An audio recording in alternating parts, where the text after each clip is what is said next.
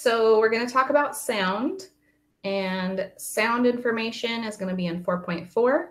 For this project number 4, you need to do 4.2, which is the pixel art, and 4.4, which is the sounds, and that's what we're going to talk about right now.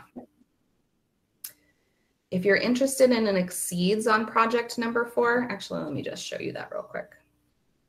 So once again, this project is just do 4.2 and do 4.4 and get a complete on both, and you'll get a meets on this project.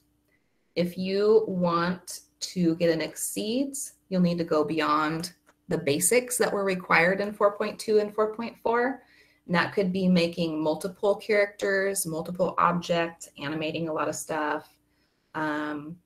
It could mean making a more complex song that, you know, that's like good. Like, I think we're gonna get, if my experience in beatbox is anything to go on, there's probably gonna be a lot of songs that are technically songs, like you can listen to them and they have notes, but they're not really what we would consider good music. At least mine. You'll hear mine. Some of you might be able to spend some time on your song and make it into actually something that is fun to listen to. And if you have other ideas of things that you might want to do for an exceeds, let me know. But again, the minimum, all you have to do is 4.2 and 4.4, get a complete on both of those, and I will mark this assignment as complete. Okay, so let's go back and take a look at 4.4.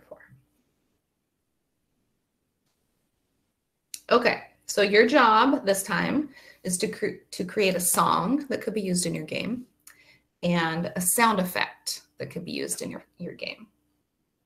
There's a couple videos here. Yeah, so these are two. I thought they were the same for a second, but they're obviously different videos. This guy kind of talks about how he thinks about creating a melody, like a basic melody. And then this guy talks a little bit about music theory and stuff like that. So if you're interested in making a better song, you could look at those.